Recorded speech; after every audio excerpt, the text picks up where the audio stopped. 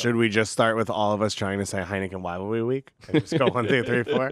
And Heineken Rivalry Week. Heineken Rivalry Week. Heineken It's hard. You have to be very intentional. You have to slow it Rivalry down. Heineken and week, easy. Heineken Rivalry Week, hard. Suze crushes it because she was an actress, so she did all that like voice training and enunciation. How now, brown cow? Yes, exactly. Yeah. Oh, from New York, you are listening to Extra Time, driven by Continental from the AT&T MLS studios in Midtown Manhattan. I am Andrew Wiebe. With me, my partners in soccer, the squad, Matt Doyle, David Goss, Bobby Warshaw. It has been too long, guys. I feel like I'm back in 2018. I'm comfortable. I'm loose. I'm not even tired. Not after Heineken Rivalry Week. Not after 5 days in the studio until 3 a.m. every single night. I feel great. Did you realize that Bobby was lip-syncing your intro? I didn't. I felt like he was more, I noticed it, but I kind of tried to ignore it because it was throwing me off, and now he's staring holes at me with like a really kind of like saccharine sweet look in his eyes. On the way to the show today, Bobby's like, you know, my favorite hit that Wiebe does is Welcome to New York. I hope he opens with it. Oh. And I was like, I think there's a good chance he opens with it. I'm surprised he didn't wear the T-shirt, the Andrew Wiebe live from New York T-shirt. It's O from New York. Oh, from New York. I never listened to that song anyway. Okay. I think the O is what sucks Bobby. The O is, of course, the throwback to Nick Firshot, but we won't get into that. We've got a big show coming up here. Robin Fraser, you know him as assistant coach for Toronto FC. No, you don't. You now Not know anymore. him. Nope. Now you know him as the head coach for the Colorado Rapids. That was announced Some this of us weekend. know him as a defender for the Colorado Foxes. Oh, wow. Going APSL on us right now. how many Colorado Foxes by the way, games did you watch? Not a lot. Yeah, anybody who listens to this show for any long period of time knows that about Robin Fraser. We've chatted with him before, but this time, some new circumstances. We're going to have him on the show very, very soon. Heineken Rivalry Week, we'll talk about that. We also have an Open Cup final coming up on Tuesday in Atlanta. Atlanta and Minnesota United trying to get the first trophy of the year. I know Supporters Shield, basically LAFC own that, but it's not official just yet. Wow. Sorry, what did you say? Oh, my God. I forgot the Campeones Cup. Oh, my God. Boy. Oh, demerits for me. I'm going to be getting a call. They defeated the Campeones de Campeones in the Campeones Cup to become Campeones of the Campeones I know. Cup. Look, you know how big of a Leagues Cup and Campeones Cup guy I am, so this is personally shameful, and I want to go high. Maybe if you had gotten that Heineken Rivalry Week boot, you would have remembered. That's true. I'm still waiting for my boot. I have a feeling I'm never going to get it. Tuesday, 8 p.m. Eastern, ESPN Plus, U.S. Open Cup final, Atlanta United, Minnesota United. And we have the mailbag. Any teas from the mailbag here, Dave? Yeah, we got great stuff. It's going to be center back heavy mailbag. So getting a little love All right. on the back line. So, Bobby, control yourself until then. El Trafico. That's where we'll start with Heineken Rivalry Week, because where else would you start at this point? 3-3 draw at Banc of California Stadium. Downtown L.A. was popping. So was Zlatan Ibrahimovic, because that's what he does in this game. 8 goals and 6 Traficos. Excuse me, 5 Traficos, 1 less than. I mean, that's incredible. He throws out the Megan Rapinoe. Yeah, that was tight. That was pretty sweet. I think he did it twice in front of the 32-52. The second one was more of just like a I am here Gotcha. moment. Gotcha. Yeah. So look, they were up 3-1, and Is everybody. that how you entered as well? Yeah. Yeah, okay. That's how I walk into Banc of California Stadium every time. You were there, Dave. I was there. You witnessed this. You saw the Galaxy go up 3-1, and everybody, including ourselves, go, uh-oh, the shoe dropped for LAFC again. And then they just clawed back. Couldn't quite get it done, and it's still there. They still have not beat the Galaxy. Still have not won El Trafico. It is delicious for people that sit on a desk and talk about Major League Soccer for 5 days or 7 days a week, depending on You're right about that. Schedule is. Oh, you're right about that. That billboards, the billboards being defaced. Latif Blessing saying his friends were ribbing him about the billboards. I mean, all of it. Just like I love it. Because John Thornton worded it to me last week with. He called it games of consequence, big games, right? And he said when he played in MLS, you just didn't have them a lot of times in the regular season. Now you feel it in this rivalry. You feel it in other big games. And for LAFC, they're in that spot where it's like, yep, you are 100% the best team in the regular season. Can you do it in the playoffs? They can't prove that till they get to the playoffs. But there are these big games where you can gear it up like a playoff atmosphere and say, here's a little test case for us of how they're going to play. And they played awful in the first 25 minutes of this game. And they did things to me that were uncharacteristic for them. The biggest one was just giving away lazy passes at times. Not aggressive passes that were picked off, just bad passes from Atuesta, Blessing, and Kay that you just don't see. They looked rattled. They looked uncomfortable in their own building. And they recovered, which is big for them. And they recovered with an expectation, I think, even down 3-1, that they were going to win that game. And you saw that on the way they reacted after the game, which was a loss to them. It's what they said to us. Everyone's seen the picture of Latif Blessing sitting on the ground. Mark Anthony Kaye was despondent, off on his own. Walker Zimmerman talked to me and it was like he had lost a championship game. It was a eulogy. Yeah. So right now, LAFC, there is a question mark around them, how they will perform in these big games. And we won't have an answer to that till the playoffs. And that, to me, is probably the most fascinating thing that came out of this. So that's the on-field side. Before I let you two dive in, and I know that we will get there, I want the in-stadium experience, because Heineken Rivalry Week had so many awesome sort of occasions and comings together of two fan bases. And this one, people will say, hey, it's new, don't put it at the top, but it's hard not to, because every game delivers, because the stadiums are just roiling, because both fan bases seem to clearly dislike each other in a real way, and now the teams do too. I mean, if this felt like one of those games that if you like soccer, no matter where you live, forget anywhere on this globe, this is a game you'd want to be at. Well, so it starts with the tailgate. It's one of the best tailgates in MLS. It's across the street, so if you ever go to a game, it started at noon local time. The game kicked off at 7:40. These people tailgated for 7 hours. Nice. Doyle's over here get sick from watching too much MLS, but thinks he can tailgate. Yeah, I was at 16A back in the day. Back in the old days. Shout out to MLS was 16A. different back then, I just want to say. And it's a great vibe. Obviously, I recommend everyone go to a game. I went to the San Jose Earthquakes game at LAFC last week, and it's similar, especially with the supporter section. They pack 2 hours before the game, every single game. And you've never seen anything like this. 4,000 fans just moving in unison for 90 minutes, singing, the chants, the arm movements, swaying back and forth, but in pure unison and just energy and noise the entire time. And then you get into this one, and the entire crowd's with them, right? So last Wednesday, it's a smaller crowd, not as engaged. The entire stadium's with them, except one LA Galaxy section who's swaying to their own songs. And so you just had this, pure energy and atmosphere to it. And even after Zlatan's goal, it didn't go away. And then you can say that about a lot of rivalry games, but I'm standing there watching the game and Matt Leinert's standing next to me. It's LA. There's just moments. Kareem Abdul-Jabbar walks out and throws the Falcon. There's something different about LA at times. Kevin Costner's there. I mean, so it has the energy and vibe of a true gritty soccer game with the glitz and glamour of LA added into it, and then just the quality on the field. I mean, I'm standing 10 feet away from Pavone and Vela matching up against each other. These were two of the best players at the World Cup a year ago. It's special. It was unique. I was worried because they've all been good. And it's now I'm going to go to one, and it's going to be a dud. It's going to be a 1-0 game. It's going to be 4. And 4 seconds in, it's oh, no. I nailed it. I picked it right. 4 seconds in, Christian Pavone goes on a marauding run. What a goal. Just throws LAFC behind him, slips through Zlatan, goal. Here comes the Rapinoe. Beautiful finish. This start for LA Galaxy. This was the start that you kind of expected they might have, because for all the sort of, and I don't think it's mediocrity, but sort of just meh play that they have in games not against LAFC, when they get to LAFC, you can understand why maybe they might go for 6. The race to 6 might actually happen, because get this team in a single elimination game and anything can happen. Anything. Yeah, on talent, I mean, if they're not the best in the league, they're second or third at the lowest. I mean, you might look at that roster, especially with Pavone, and say, on talent, the Galaxy have more than LAFC, but it wasn't about talent for the first 20 minutes. And I just tweeted this out. The first 20 minutes of this game was a classic. We're going to come out, we're going to punch them in the mouth, we're going to control the game, we're going to overwhelm them with our intensity and our physicality. And we see this all the time. And it's you got to make those 20 minutes count. You have to get a multi-goal lead. You have to just end the game, because you cannot keep that up over the course of 90 minutes. And we saw it with the Red Bulls against NYCFC, because that's what they tried to do against NYCFC. By minute 15, 18, the Red Bulls had to drop their line. They just weren't able to keep that up. Same thing happens to the Galaxy. First 20 minutes, I keep track of duels.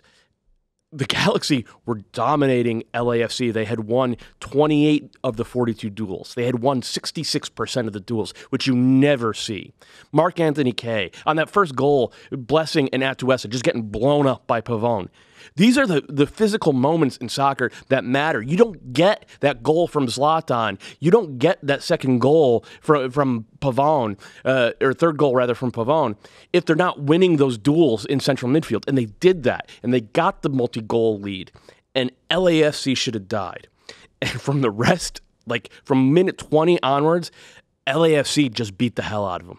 LAFC just beat the ever-loving hell out of them to the point at the end of the game, LAFC won 53 duels, the Galaxy won 52. They came back into the game once Atuesta, Kay, and Blessing came out of the locker room, so to speak, and realized that if they were going to let Dos Santos and Leggett and Alvarez keep blowing them up in midfield, then like it was just going to be a humiliation. It was all about that. Like Zlatan's amazing, Vela's amazing. You know, all the other stuff that we saw from the wingers. It was all fun. It was all good. It was about that central midfield, and the Galaxy just killed them for the first 20. Yeah, it was incredible to watch, wasn't it? How poor LAFC were. And I just want to say, I was worried for Mark Anthony Kay because this would have been the second game in a row where you're like, oh man, he's just not up for it. It almost, in a certain way, it showed that they aren't. I don't want to say that how much they lack talent, right? A lot of people say LAFC are just so much better than everyone else. That first 20 minutes, you're like, no, they're not, right? Mark Anthony Kay could not cope. Latif Blessing could not cope. Edward Atuesta showed why he's just a 22-year-old. They were totally overwhelmed. You talk about the differences in qualities of play. The first thing players always say is the speed of play. That was one of those examples. That's why it's so hard to judge players moving up levels, because you just never know how they're going to cope with the speed of play. And pretty much, what was it, 4 meetings so far that this team has had against the Galaxy? I guess the one this year and the one last year where they lost, they could not step up to it. It really took 20 minutes for those three to be able to deal with the speed of play. But my God, when they did, how good is this team? Like it was almost like we saw those three players take a step up in their careers right in front of us around that 20th minute mark, where they could deal with the pressure, they could make sense of the game. And Bob loves the line, we had to find the football, right? All teams that play LAFC, their first goal is to destroy whatever LAFC want to do. You then have to make peace with that chaos and get the, if soccer is largely how fastly can you process images in your brain, you have to start to process those images faster. If you can do that and you can see the pictures in your head to make sense of what's going on, to then instill your ideas and your way of playing into the chaos, into those faster images, you will win. And LAFC figured that out. And if that wasn't the last hurdle for them, I don't know what was. I mean, the last hurdle would have been getting that fourth goal. Exactly. But like coming out of this,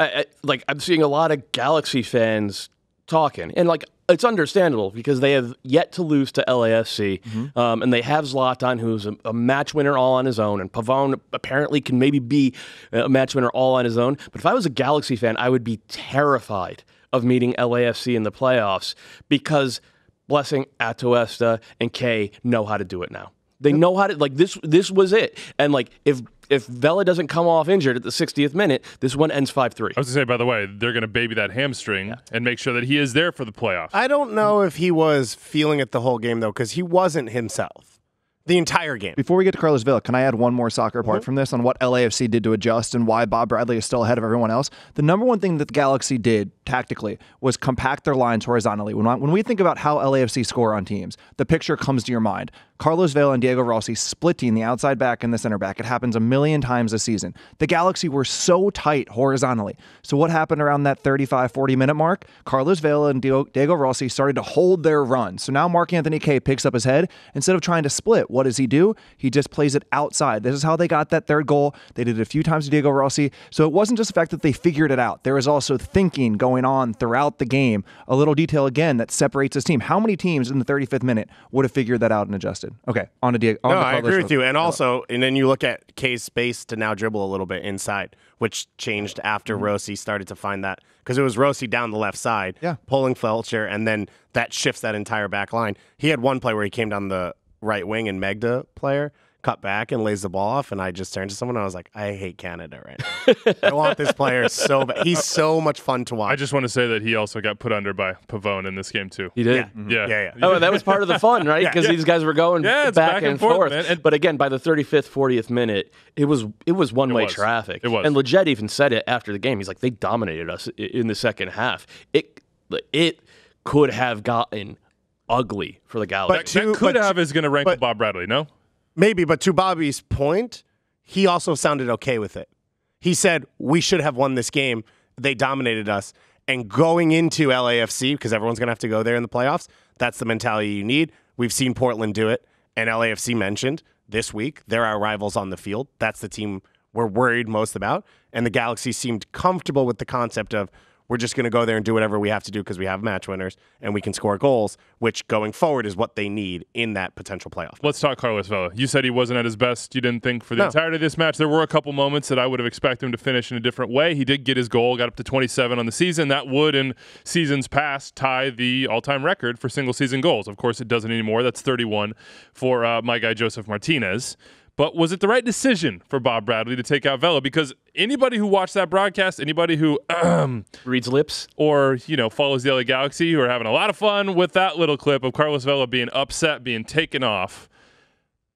Thoughts? You were there? Gotta Maybe you. do it. Yeah, it's the right decision. This is a no-brainer. Yeah, the key is to win MLS Cup. Yeah. And they hope they get the Galaxy in the playoffs on the way so that they can finally beat them. But if they win Supporter Shield and MLS Cup, it doesn't matter what happened in that game. The key was to keep him healthy. You could have a question mark why he played 90 against San Jose on Wednesday, which I thought was fascinating when it happened. That would probably be my main one. And then maybe something about the communication of it happening. Apparently, Eddie Segura came over. He was kind of thrown off by it, and it clearly affected the team for a minute or two, although Brian Rodriguez came on and played well. I don't know behind that, how much you're going to communicate to the players like, he's hurt. You just have to trust your coaching staff, but it was the right move. And to Vela's credit, one, he got really pissed off when it happened, which you see all of Mexican media right now being like, is he passionate about soccer? And then two, he went off and he got wrapped and he sat with the trainer over in the corner. And then Jonah Dos Santos got hurt like a few moments later, and he got off the bench and went into their huddle and was talking with Brian Rodriguez and giving him pointers and talking with Diego Rossi. And so with everyone's going to, I don't know how anyone could talk about throwing a physical armband. That's an obscene conversation to even have. But that's what you wanted to see from him, right? Is he wanted to be in the game, and when he couldn't, he did everything he could to help his team win. So before we get out of here, I have this thought about Zlatan, and the show is over. Wow. Yeah, it's done. It's done. We're just going to talk about Zlatan for the next 40 minutes. Robin Fraser, that interview, it's gone. We can't do it. We'll save it for another time. Zlatan hates the playoff format, but it occurs to me that the playoff format is literally the only reason that the Galaxy will win any silverware this year. If it was two legs, I would not trust this at all. Did you just predict the Galaxy will win MLS? No, Cup? I said if they're going to win anything. If they win anything. That's not what you said. Nah, I'm pretty sure I have to. Okay, all right. Just go listen back to that. We got to use VAR on that. Yeah. This is the only way they're going to win anything, is one game, Zlatan, Pavone, and hanging on. Because good teams create chances against them. Good teams can figure them out over the course of 90 minutes. Am I wrong? You're all silent? How many good teams are there? That's a good question. I mean, that's actually even better question. That's the question that I have right now. I mean, I think San Jose are very, very good, but they're limited by their talent, frankly, compared to these two teams. And I still think that you can game plan your way out of a beating against man marking. Although it will be tough for the Galaxy because Zlatan isn't going to move. Like, he's always going to stay. Yeah, that's fair. So that kind of hurts them. Yeah, and then RSL's playing really well. I'm not sure that.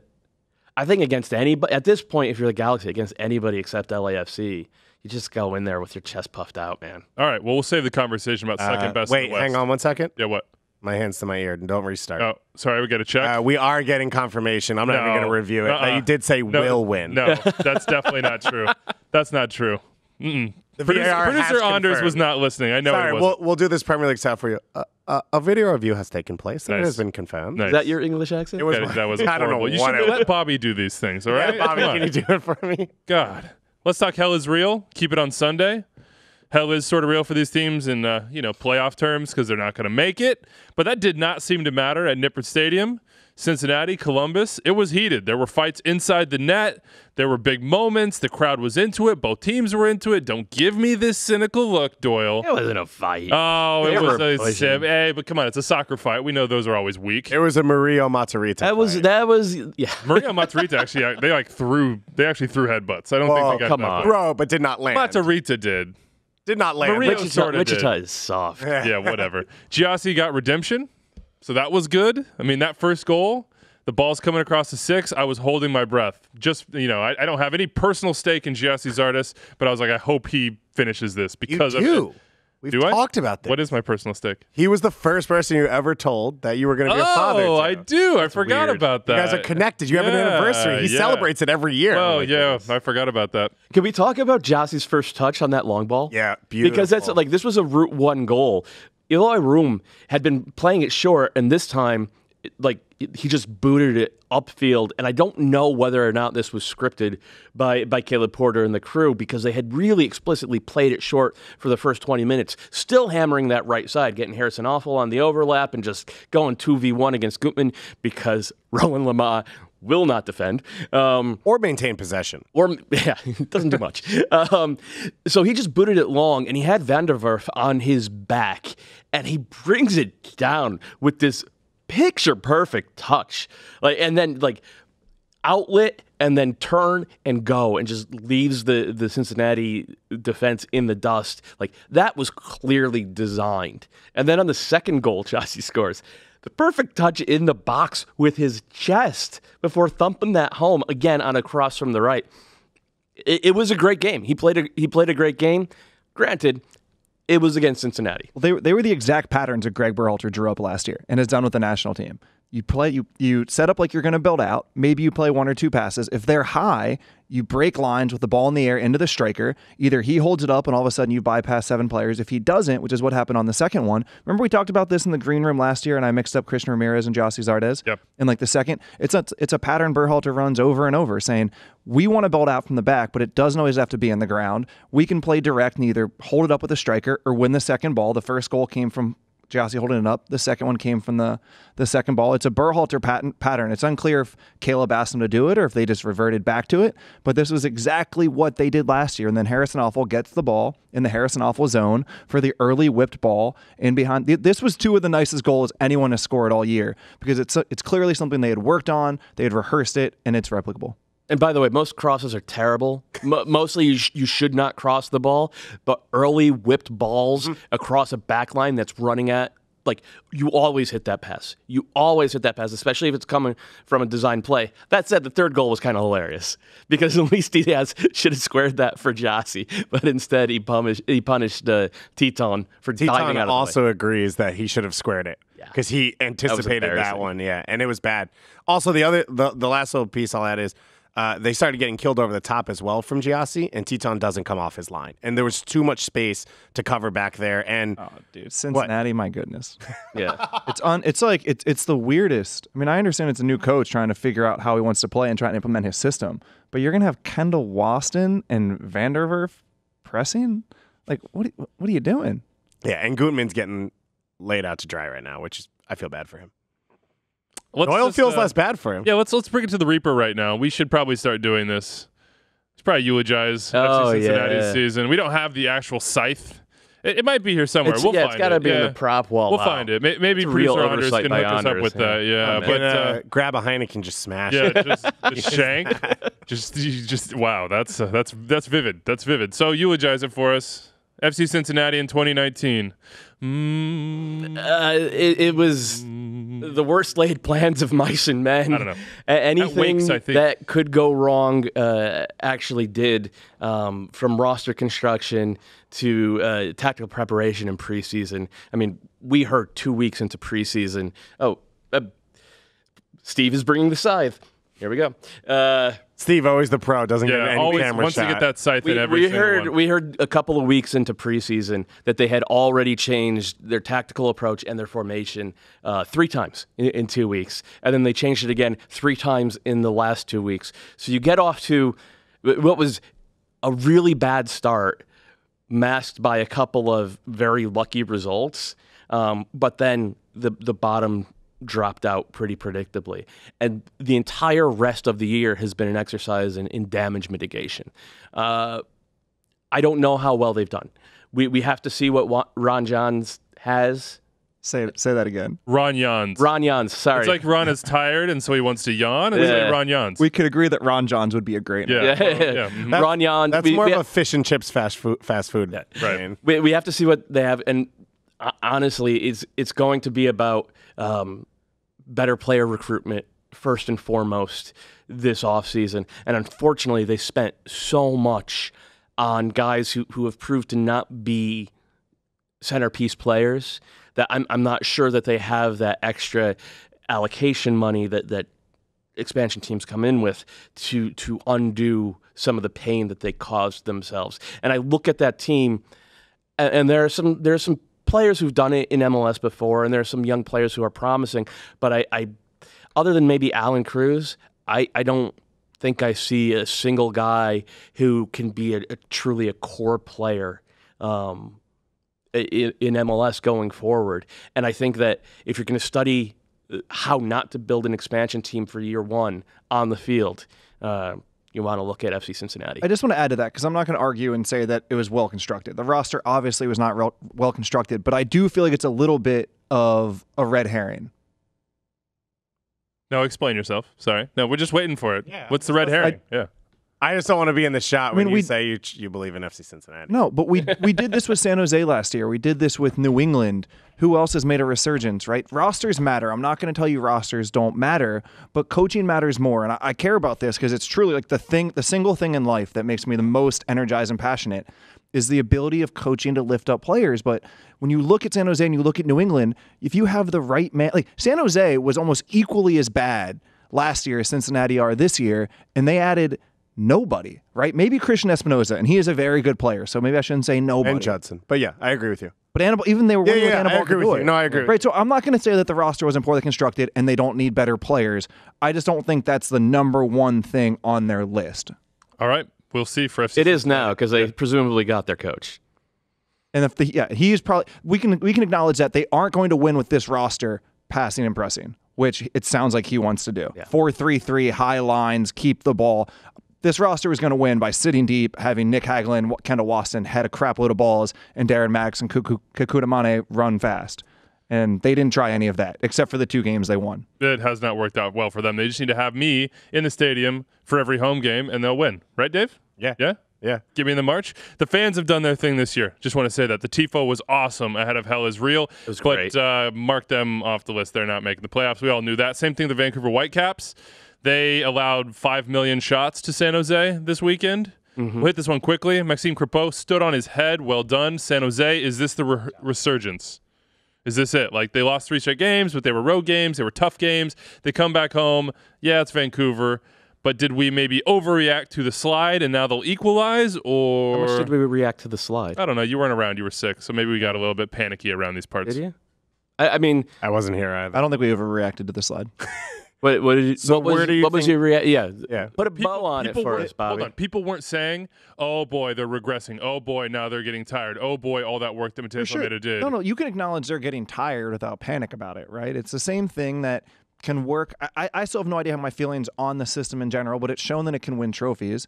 We know the fact that they lost 3 in a row doesn't change that. They definitely got tired. Playing at altitude didn't help them. Playing at Sporting Kansas City is always hard, especially since Sporting Kansas City is a 4-5-1 sit deep and play direct team, which is like kind of depressing and kind of weird, but it is what it is, and they've won 2 in a row.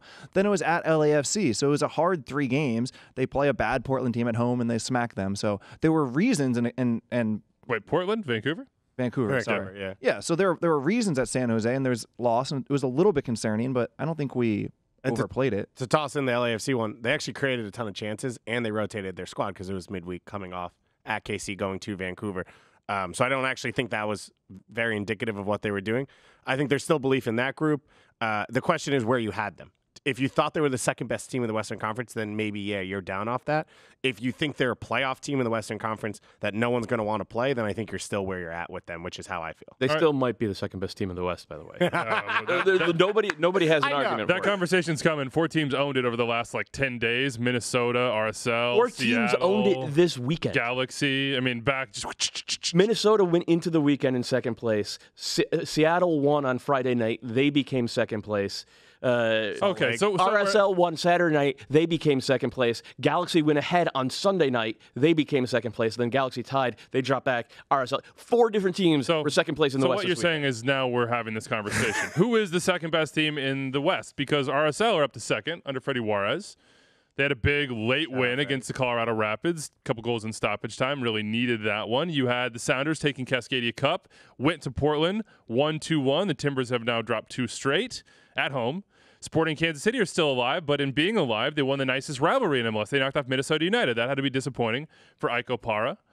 So who's second best? Is the Galaxy? I mean, I kind of threw it out there that, we'll go back to video review after this show. I did not say they would win it, but they're right there. So you have at least 4 teams that could That'll be on make instant a claim. replay, by the way. No, it won't. The number of second best conversations we've had this It's too many. Well, that's the problem. The problem is you have these conversations when it's not clear because nobody separates themselves, which nobody has separated themselves. Yeah, Okay, who would you say? I'll do the same thing with the Western Conference I'll do with the Eastern Conference. There is no second team. There is a second tier. They were all there. They all have claim to it. There is no second best team at the moment. Cop out. No, you can't. Maybe you want to give it to by default. Maybe you're soft and weak and get scared by Atlanta fans yelling at you on Twitter or Seattle fans yelling at you on Twitter. No, just pick a team that you have some belief. I don't give it by default. No, it's not by default. How about this? There are 4 teams that will lump into this conversation. If we're going to push San Jose, and you could bring them in. It could be 5. I don't think Dallas belongs there probably.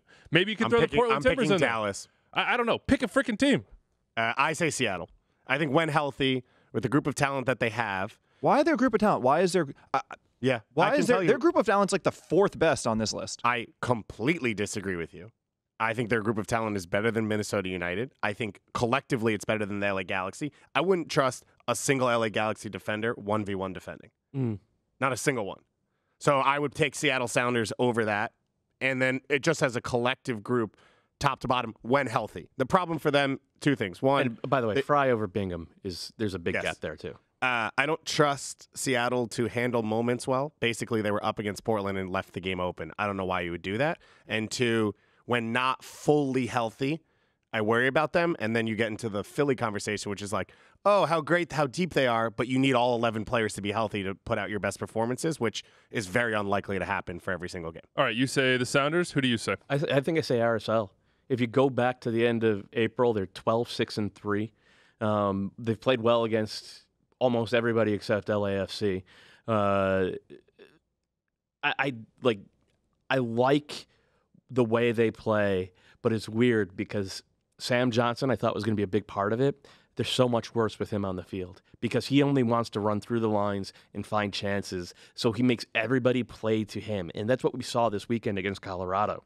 As soon as he came off the field and Krylock went up as that sort of kind of target forward who just links and drags defenders around and creates those gaps for Savarino and Plata and Rusnak to run through, they're so much better. It's going to be interesting to see how Freddy Juarez figures that out. But I like this RSL team a ton. They've started to play fun soccer. When Justin Glad plays, they're 12-3-3 with a plus 21 goal differential. When he doesn't play, they're 1-7-1 minus 15. Now, it's fragile. You need your best player or your best defender on the field, but pretty much everybody's fragile like that. You know, other than maybe LAFC, you look at all these teams in the Western Conference, they're one guy away from a crisis. You take Ike off the field, they're maybe not a They're playoff giving up team. 70 goals again. That sound that you're hearing is Adrian Heath dialing the hot take hotline, 401-206-0MLS. But I really like this RSL Good luck, structure. Adrian. Yeah. Minnesota have 2 wins in their last 7.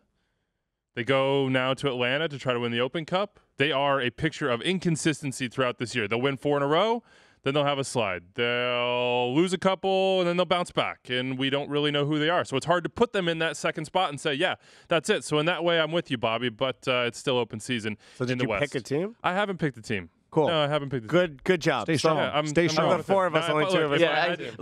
If I had my to pick case a for team- RSL was me having to make Yeah, a case. for sure. I'm not No. convinced yet. Right. Look, if I had to pick a team, it would be the LA Galaxy. Yeah, no kidding. Based on the playoffs. kidding. Based on the playoffs, because it doesn't matter. None of these teams are going to win jack in the regular season. Well, What are you they gonna already win? guaranteed the Galaxy would win MLS Cup. Now I feel like I'm going to do it just to bring this thing full circle.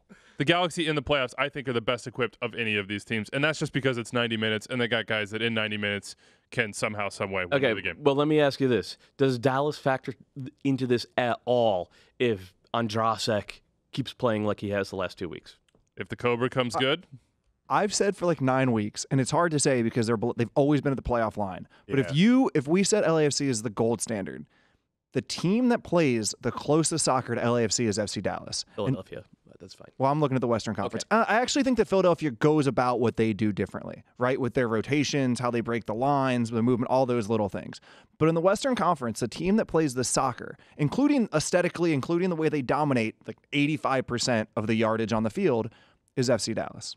And they did that against Houston, Right. 5-1 winners. And it doesn't answer the question on if they're actually the second best team, but I'm going to throw it out. Ask me at 8:15 p.m. Eastern time on September 22nd. Because they will have played Seattle and NYCFC in back-to-back games there. Yeah. I need to see that. I don't disagree with what Bobby's saying, but once again, when we go to games of consequence, that's what I need to see from this group. And I think they have a really good schedule laid out for them where they can make the playoffs. So it'll be exciting to watch them in the playoffs, but I need to see them beat one or two good teams. Okay, second best team in the East. Is it NYCFC? Every time we have this conversation. Didn't we just have this conversation last week? or this week? I don't know. I can't remember. I've been talking I've had second so best many. Are forever. they I don't think we're allowed to have this conversation. Okay, so I'm ready to talk at NYCFC. Do it. So just talk them generally. I've struggled to distill my thoughts on them, and I think I've come around to this. Dome Trent has a view on how he wants to coach, right? Did you guys hear the Jose Mourinho clip 2 weeks ago on Sky when he talked about your tactics can change, your principles of play do not? Yeah, I did. That you have to have general tenets of how you go about the game, staying compact, movements off the ball, your ideas going forward. And those are the first things you build in preseason. Everything else, the formation, the players, those can change. Dome Trent is in a similar field.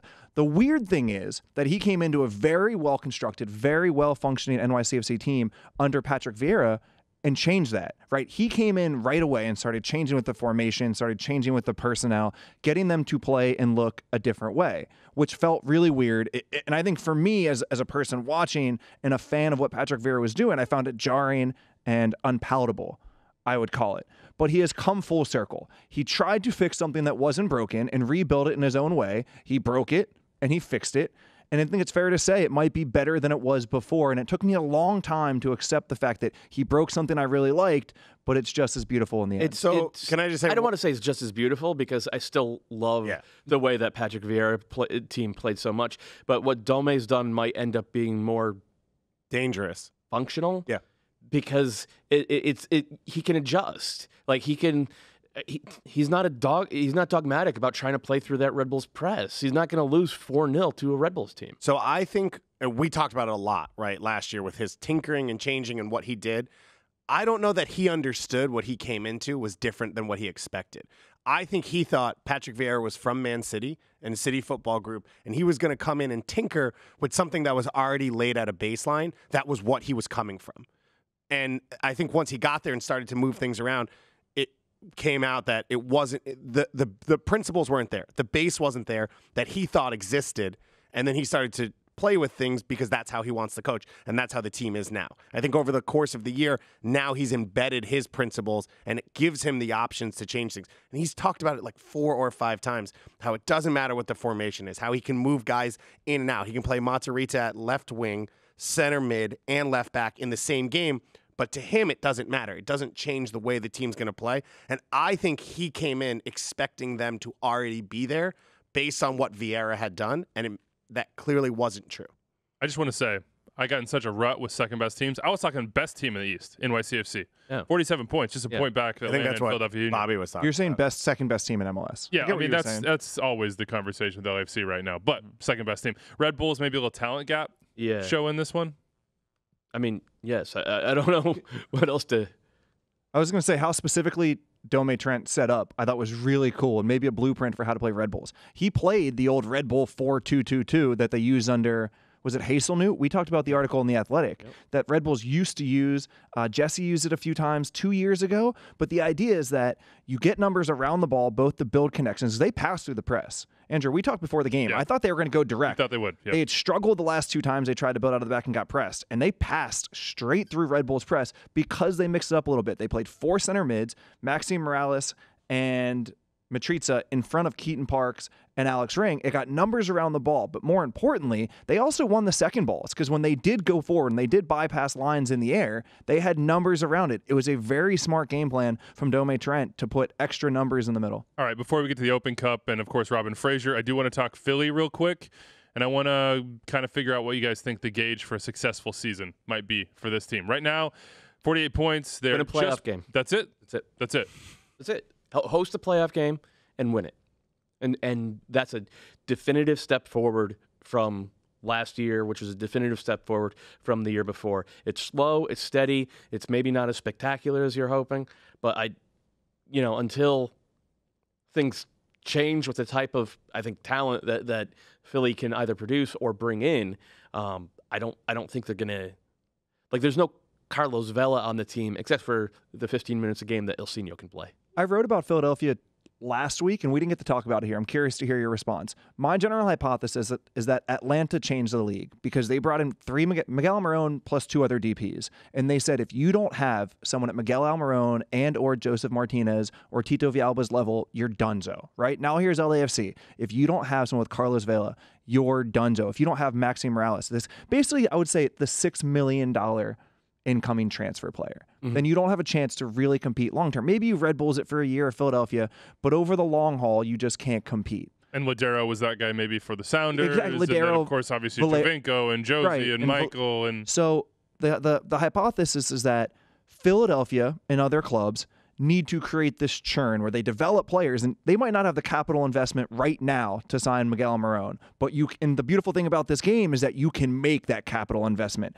You can turn money over by transferring players out. So that the long-term goal of the Philadelphia Union is they might not plan to have Mark McKenzie, Brendan Aronson, Anthony Fontana, Austin Trusty to win right now. But if they turn those 3 players, into a single Miguel Almiron, and then they have the next group of players come through, the next Mark McKenzie and Austin Trusty, now you have 3 good homegrown players with Miguel Almiron or Brian Fernandez or whoever you want to call it. So to answer the question, for me, it's a success for Philadelphia in the long term with the way MLS is going if they can somehow turn these 3 young players into a Miguel Almiron in the transfer market. Easier said than done. We will talk more about Canadian Classique on Thursday. We're just running out of time here, folks. And we have to talk U.S. Open Cup preview. Orlando lose again to Atlanta United in Heineken Rivalry Week. Joseph Martinez, 12 straight games with a goal. Who else? He's doing his thing. Look, but Orlando probably should have won that game. They were the better team. Doesn't matter. That's the kind of record scratch of them over and over and over in this particular rivalry. Now Atlanta United has an opportunity for their 2nd trophy of the year. You see that recovery there? 2 trophies. You're learning. This Maybe is why we double. keep you on the team, because you're coachable. Exactly. Atlanta, Minnesota, Tuesday, 8 p.m. Eastern from Mercedes-Benz Stadium. You can watch this thing on ESPN+. What are we going to see? Does Minnesota have a chance? Yes, Minnesota has a chance. Just plain and simple.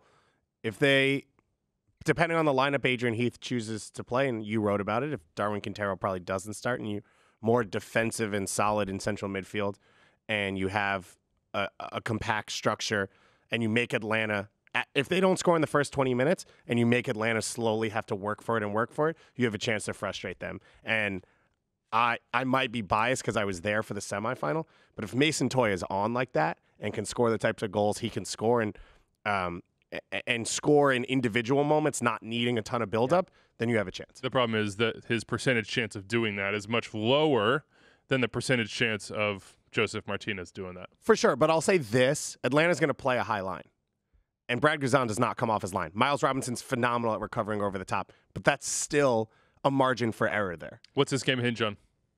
Doyle, Bobby? What would it be for you? What changes it? Who's the difference maker? What could Adrian Heath do? What might Frank DeBoer do? So one adjustment that Frank DeBoer made is that he pulled the reins off the conservative passing, right? One of the reasons we talked about pregame this weekend, one of the reasons you make conservative passes is you limit transition moments. Transition moments are the sport in 2019, right? If you're good at them or if you're bad at them, that can determine. He's loosened the reins. He's let P.D. Martinez, Ezekiel Barco, Darlington Nagbe, and all these guys make more threatening passes. If it doesn't come off, we have what we saw against Orlando where they just got destroyed in every single phase because Orlando was organized in their counter-pressing. They won the ball back, and every single time Atlanta tried to move forward, they gave a bad pass away, and Orlando came back down their throat. So it's finding this balance for them and being smart and not giving bad turnovers that lead to transitions, but also being yourselves. P.D. Martinez, and there's a great article by on Dirty South Soccer today about how he's a guy that takes chances. You have to let him be that guy, but also be smart about it. Who needs this more, Doyle? Who will want it more? Who will value this Open Cup trophy more? I feel like Minnesota would value it more, but Atlanta needs it more because if you're Atlanta and you lose what's really one of the 3 or 4 major trophies at home to Minnesota United in front of 60,000 fans or however many is going to be in that stadium, that's an embarrassment. So I feel like Minnesota would absolutely value it more, but it weirdly feels like there's much more on the line for Atlanta. Atlanta United, Minnesota United, U.S. Open Cup preview. It kills me, Dave, that we're not going to be there. Yeah. This was the we- tradition unlike any other. David, we've been in the mud since the first round of the Florida Soccer Yeah. Soldiers, and Wiebe's coming in acting like he can go to the final. Yeah, what do you Yeah. think this is? Classic. Yeah. You tell me the starting striker. It's the MLS.com parachute, bro. I just come in at the best moment. I let you guys slog it out, grind it out, and then when it's, the bright lights come on and Kevin Costner's walking around the stadium, I'm there to glad hand, baby. You tell me the starting striker for the Orange County FC NPSL team, and we'll let you go to the Open Cup. Oh wow. You're not going Is it either, Chris so- Cortez?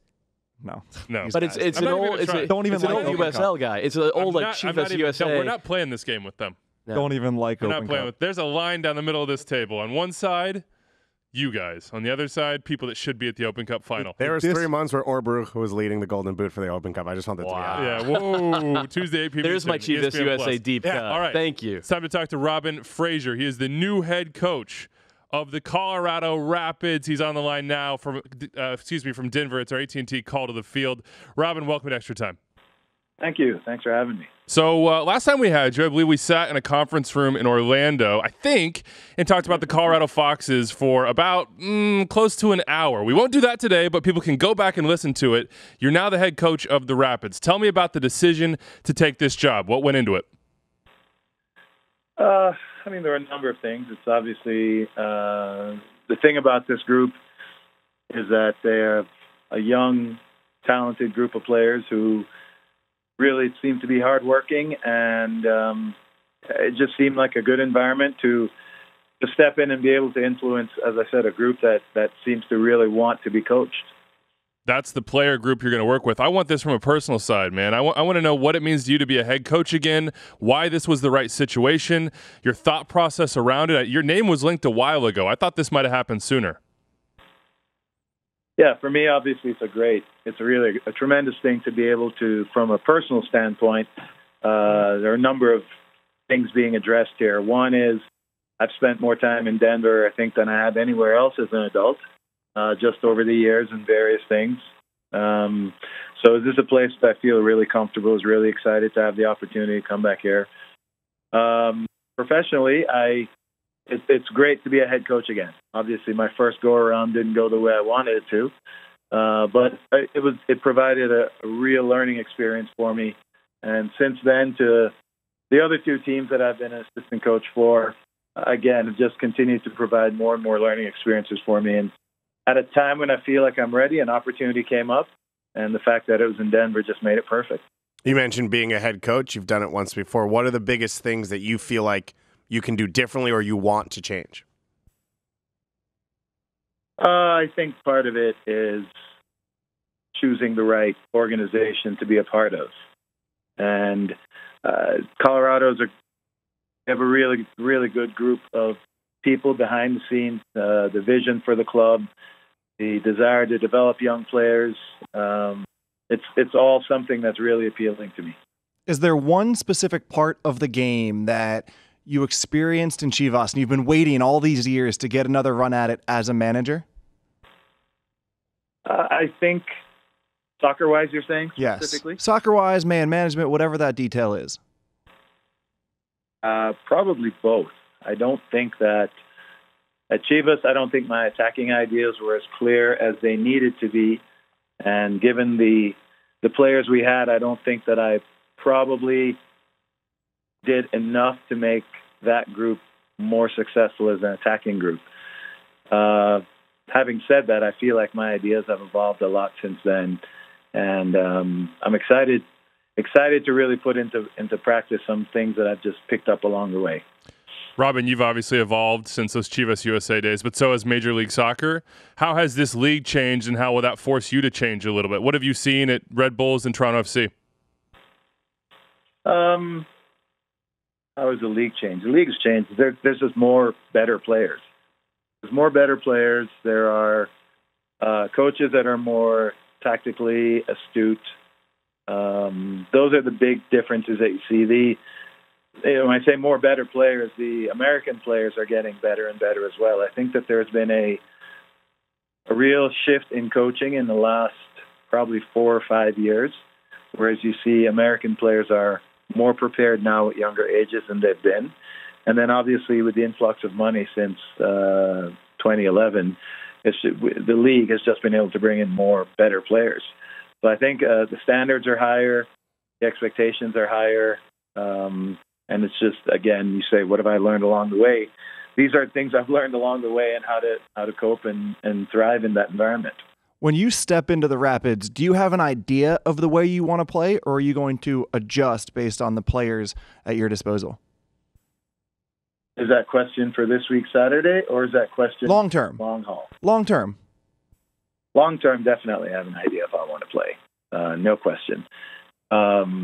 This isn't. I asked that question kind of tongue in cheek because obviously, if you have a preseason, you have time to establish how you want to play. But when you have 5 days with a new group to establish how you want to play, it's a lot about building on what they're already doing and not making great changes in this time period. So take me to that preseason maybe next year. And I know this is theoretical, but everybody wants to hear this. Rapids fans, MLS fans, what is that way? How do you see the game, Robin? Help us understand. For me, I've always seen the game in terms of numbers and manipulation of numbers and being able to control games through good possession, but also set up attacks through good possession, being able to possess in one area specifically to attack another area. And it all starts from the decisions of the first pass of the sequence of passes that lead to an attack. It's all about setting that up and then how you're able to go from there. Good positional play is a big part of it in terms of setting up the numerical advantages that you want, where you want them. And then it's about executing once you get into areas where you have a numerical situation that's favorable, and how quickly can you execute it and the things that go into that execution. Take us into the rest of this year, but also going for the future. What about this group that the Colorado Rapids currently have gets you excited? Who are you excited to work with? There are quite a few players as I've watched the team more and more that I think are some really interesting players. I like the fact that we have wingers that can beat people. As you look around the league, there aren't that many teams that have players that can beat people in wide positions. I think that's a game changer in terms of what you're able to do or not able to do as a coach or as a team. So with some of the wide players I have, I think that's really interesting. I think Kellen Acosta for me is a young player with tons of ability and a huge engine. He's a player that I find also very interesting. There are quite a few. I could go down the list, but those are the ones that come to mind. I think about Kai Kamara, who's been doing what he's been doing for so many years, and he's still a handful, and he's still able to get 3-4 chances a game just through good movement and being really a tremendous athlete. So, Robin, I mean, I think everybody can see where the Rapids have been in the standings over the last couple of years. It's not where they wanted to be at all. And it feels like to me that this era of MLS is one where maybe you can't just grind it out and expect to be right there in the playoff contention. You have to have talent. You have to have something more. You have to have a competitive edge. What would that competitive edge in your mind be for the Rapids? I think the competitive edge for this team going forward is going to be their ability to play as a team and really good understanding of what the objectives are offensively and defensively. And when you put good players in predictable, good positions for each other, then you're able to create chances, you're able to score goals. Defensively, you're able to move well as a unit and be difficult to penetrate. So players are important, and I know that there are some DP slots open. I also know you have some experience over the last couple of years working with designated players, very successful designated players. What did you learn about that selection process and what kind of players you and Pork Smith might collaborate on to go after? What have I learned about the selection process? Yeah, what works? Like every single time you acquire a player, you learn something. Some of it good, some of it not so good. But I do think that it takes a lot of background check, lots of inquiries about the players, what they're like Monday through Friday, not just what you see on Saturday, what their character is like. These are all important things when acquiring players. When you don't have, I mean, this isn't Man City. We're not just going to drop a $100 million player to put another $100 million player in. So it's important that in the selection process that you're pretty thorough and you know the type of character that you're getting, and that character knows the situation that they're getting into. I think the more clarity you can provide both ways, the better chance you have of making a long-term situation stick. Robin, I know this is an exciting move for you. I assume one of the things you're most excited about is after years of you not having to talk to me because you were the assistant coach, now you get to spend all this time talking to us. You know, I actually put that in the contract. That's one of the reasons I took the job. What, it was required that you talk to us? You wanted to talk to us? That's what you're saying? Part of the contract is you demand appearances on extra time? Absolutely. And see, this is appearance number 1. So that's 1 down, and I don't know, 10 or 12 to go in the next couple of weeks. We're going to keep that written down. We got to get a copy of this contract. All right, Robin, thank you so much for joining us. Good luck with everything. We'll be watching this work this year and, of course, the offseason and going forward. All right, great. Thanks, guys. Big thanks to Robin Fraser. Clearly, he loves to be on extra time. Media is going to be the number one highlight of his. He's always asking to talk to me. He's like, hey, appreciate it, Robin. I got all this time. Gotcha. Do you want to just chat? About anything, whatever you want, Dave. Yeah. Cool. All right. So, what are your reactions, Robin Fraser, Rapids? The big reaction was he volunteered that his philosophy with regards to the attacking part of the game has evolved a ton over the course of this decade, which is music to my ears because Robin Fraser has been a good assistant coach for a long time, but I remember those Chivas teams, and those were unwatchable attacking teams. So hearing that he's evolved some and he has different ideas for how he wants his team to play going forward, he kind of tipped his hand a little bit, talking about how they have so many wingers who are good 1v1. I wonder if that's maybe what they'll look like, some kind of like San Jose where you spread it out. I'm excited. I hope, it's frankly nice to see a Black American head coach in the league again. I'm happy for Robin Fraser, who's regarded as one of the truly good guys in the league, and he was a great defender in his day. Yeah, he was. He has another chance after Chivas USA. Robin Fraser, head coach of the Colorado Rapids. Short term's one thing, long term's another, because they have some open DP slots and they have some room to work with to try to plot it forward for him. I was going to hit a hard transition there. Oh, yeah? Going to the mailbag. Speaking of great defenders, Whoa. the Toronto Duck wants to know who your top 10 center backs in MLS. 10 is a very large number. Let's say top 3. Where do we want to start? I can start. Yeah. I put together my list. So I really struggle to know who in a pairing is better because I saw plenty of times when you feel like there's a very good player and then the other guy sits out and he's not nearly as good. So I'm going to say the 2 names who I feel confident individually are the better one in the pairing. And that's Ike Opara and Luis Mabiala. That they are the 2 where I say they're the superior one in that, and they're both in the top 10. They're both 1As right now. The other pairings, the other elite pairings for me are Walker Zimmerman, Eddie Segura, Robin Janssen and Lamine Sane have both been good this year, Hedges and Ziegler. The questionable one that I have, and I don't know which grouping to put him in, is Matt Beasler. And the one that I'm going to toss to Matt on because he disagrees. But for me, it's the pairing LGP and Miles Robinson. I would still personally take LGP. If I had one pick, I would rather have LGP in my team. Partially that style. He's still a little bit of a passer. But those are my elite pairings. You did not mention Tim Parker and Aaron Long. No, I'm doing current form right now. Oh, okay. And the bottom line is, you guys know I love Tim Parker and Aaron Long. Their current form does not put them on this list. I agree with that. He didn't mention Collins and Chanel, who have been really good this year. I put that off because I didn't know. I don't know where I rank them. Yeah. So I put them off and just forgot to put them back on. I don't think there's one standout group this year other than Segura and Zimmerman. And part of it is that they're both really good individually, and part of it is that they complement each other so well, and part of it is that they are part of this beautiful machine.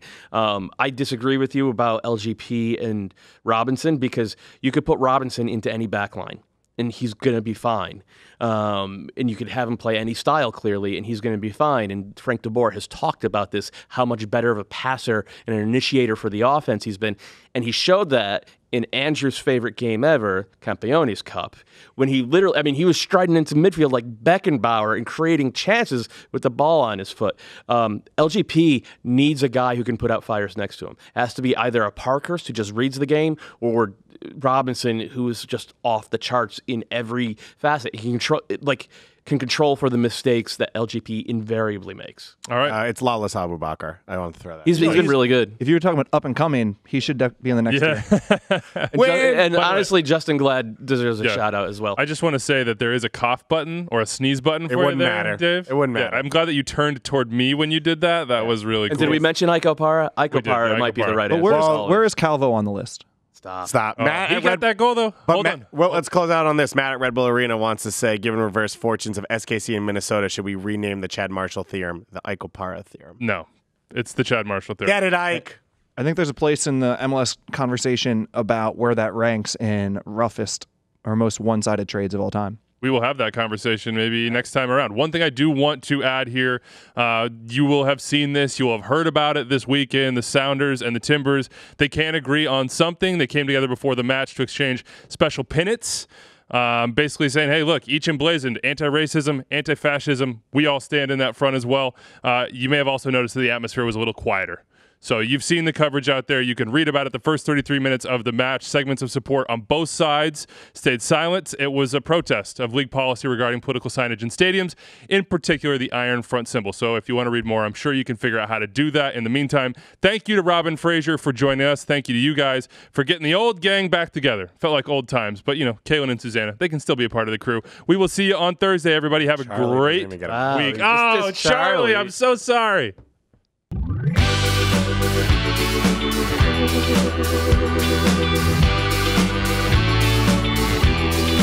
you.